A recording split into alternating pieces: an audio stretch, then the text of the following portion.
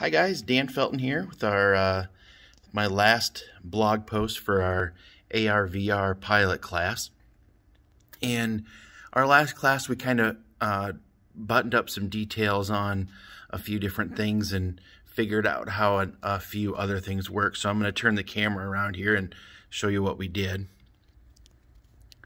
So if you can see my screen here, we made a plane in the virtual world again and put in a few jump points, and we also found a few different objects that they had inside of the Unity program itself. There's a flashlight, a couple spheres, a cube. Nice thing is, with this kind of stuff, I can actually go in and manipulate it and move it and throw it, add gravity to it and certain things like that. So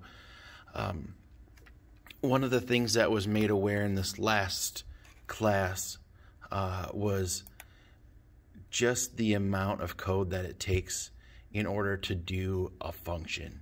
So in order to make something throwable, all of that has to be listed in code, which I had no idea. I had no idea that those types of things existed. So I'm going to look at video games and computer programming with a whole new appreciation after this class.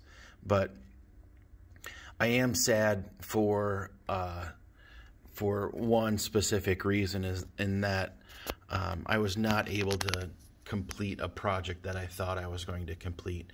I wanted to show this technology off on how we could use it in like the safety world or the medical world or something like that. So I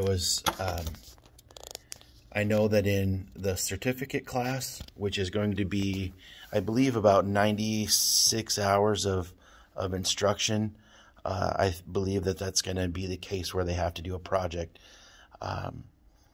But we just ran out of time with only 4 classes in the pilot program. So hopefully some people will sign up for that and update us on how that all goes, because the possibilities on this are endless. So if you have some basic computer skill, know a little bit of coding and how all of that stuff goes down, jump in this class. It's going to be really, really cool. So talk to you later. If you have any questions, once again, it's dan.felton@kirkwood.edu. Talk to you soon. Take care.